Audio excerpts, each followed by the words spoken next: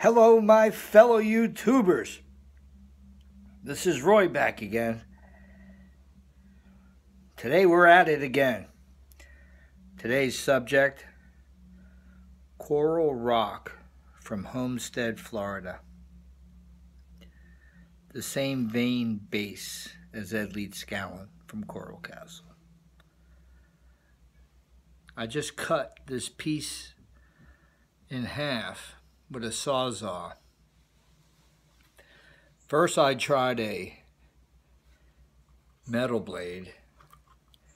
I tried it slow, I tried it fast, and you can see I got a cut, but then all of a sudden didn't work out too well, and then from right about here it broke off.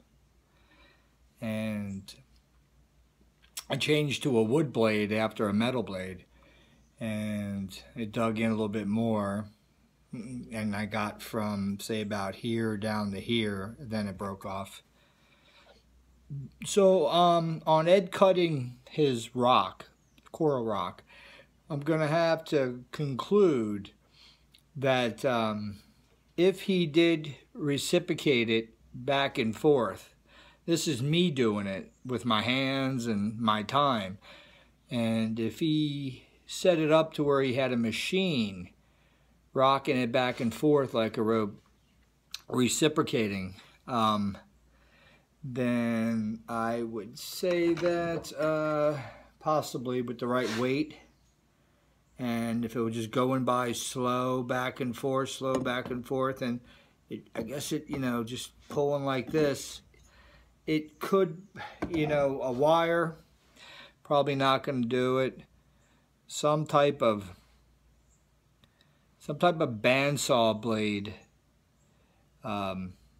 might do the trick, but I don't know what was available back then.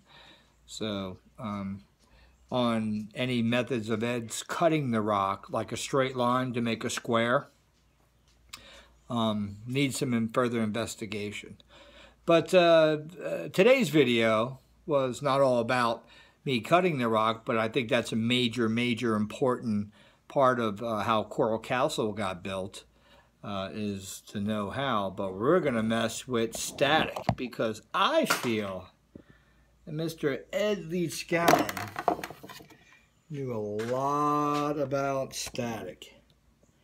And we're going to throw some boulders, and this is just all dust that came off from the coral rock there. We're going to come over here, and what are we going to do? We're going to have to, I guess, charge the wheel. Let's get a little build up here. I got the probes far apart. Okay. And we're going to go ahead, and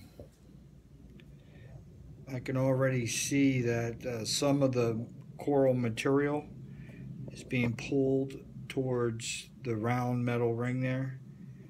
And let's go ahead, and hopefully it's a good view for you guys. Let's bring it closer.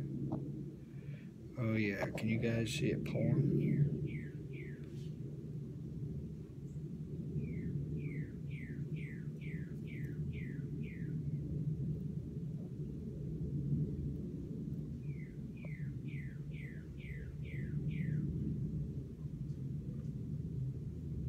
Vibrating the big rock. I don't know if you guys can see that, but the bigger boulder that's on here was just vibrating. This adds some validity to Ed Leedscallen's Levitation of rocks. This is the material from the coral. I'm going to scooch it all over now. And I am going to see what materials move towards it, okay? Now let's get a little fresh little charge in case the wall's setting while it's jabbing. This gives validity. Oh yeah, look at that strength pulling.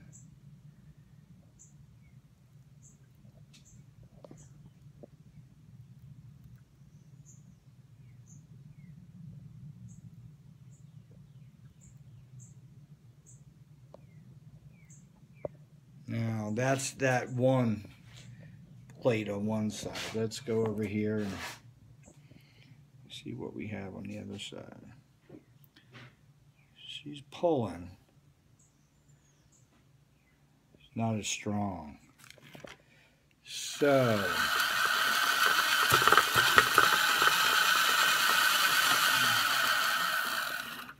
this plate here, it seems to be throwing it away more than pulling. It's pulling a little bit, but this side here is pulling it. So that's crazy. Look at the influence that the static has over this material.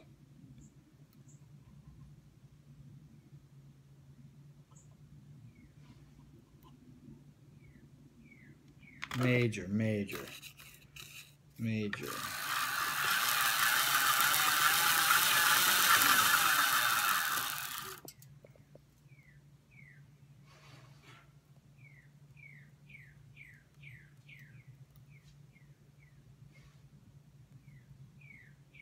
That one's shaking.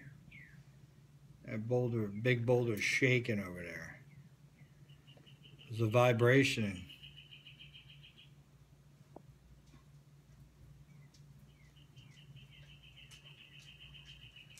That end one right there, when you pull away, it kind of shakes.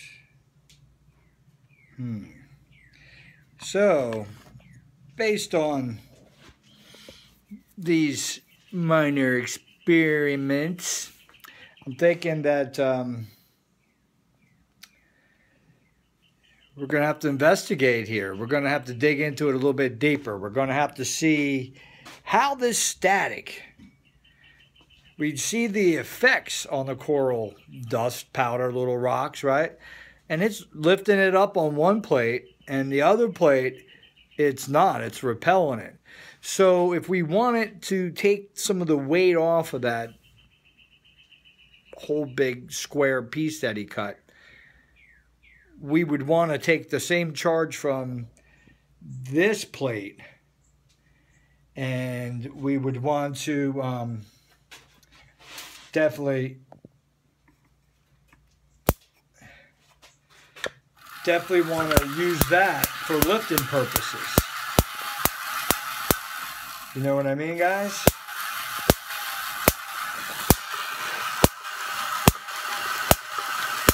It's all about the damn static, man.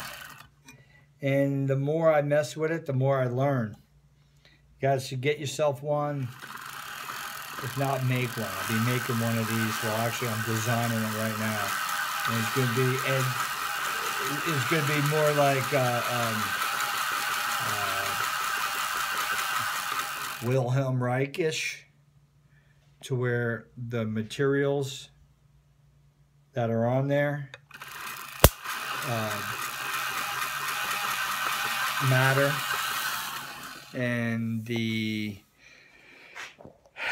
also a brushless system that you'll need a little igniter to get the whole wheel charged up, and once it's charged, it stays charged. That's cool, dude. That's real cool. So anyway, thanks for watching. Coral rock, huh? So yeah, that's what I'm thinking. I'm thinking I'm going to do a video.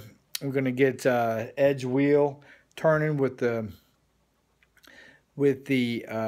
solenoid system, and we're going to make that efficient once we get it turning. And we're going to use the Scott Russell mechanism, and we're going to use the pipe coming out of the ground. We're going to put a coil in the inside of it, like Ed says, you know, for no energy loss. Great for pulling purposes. So we're going to have it pulling up and down, and with the Scott Russell mechanism. If you guys don't know anything about it, just look it up on Wikipedia. And it's back in the 1800s. This guy, Scott Russell, which I have a friend out there, shout out to my boy Scott Russell. It's crazy to have your name in something that's a mechanism that's takes a vertical and planes off to a horizontal So I could use the solenoid by doing that, and I can definitely turn the wheel with that. So we're working on that now hard. And I didn't mean to jump out of the static, but as I'm playing with Ed's wheel, trying to get this mechanism designed on paper, then build it. But I'm experimenting in pieces, so you guys will probably appreciate, if I take you through little journeys of different things that I need to learn to make this right. And that Scott Russell mechanism. So I got me a little welder. I'll do a little welding with my arc welder. I'll build the mechanism. I'll build the right coil. The coil will go inside that steel casing that goes to the ground, and it'll lose no energy and basically has tremendous pull strength. So it'll make that wheel go fast or slow, however I adjust it. And on top of that, we can build a solenoidal saw. That's a reciprocating saw. And we can cut some of this coral rock, and we'll show how Ed could have cut the coral rock. And as much as Ed speaks in his magnetic current, in a roundabout way, there's a lot of information there that leads me to think that Ed, those cuts going straight down on 3 sides or even 4th, because of the first one, I guess you start, but then you always have the first one done. So you're doing 3 sides.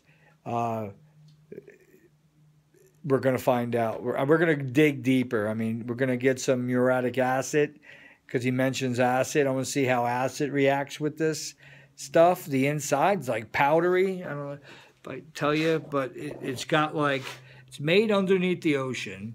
It's made out of coral. It's basically like seashells crushed together, and like it's inside the cavities. You got like gypsum, it's soft, and then the cavity is hard. So there's a lot of cavities. Like down here, it's like a little sand pit. Look at that. Dig it in. So it's pretty interesting to see, hey, he takes this material, he cuts it. So cutting it like a regular Sawzall or anything like that, no. Now,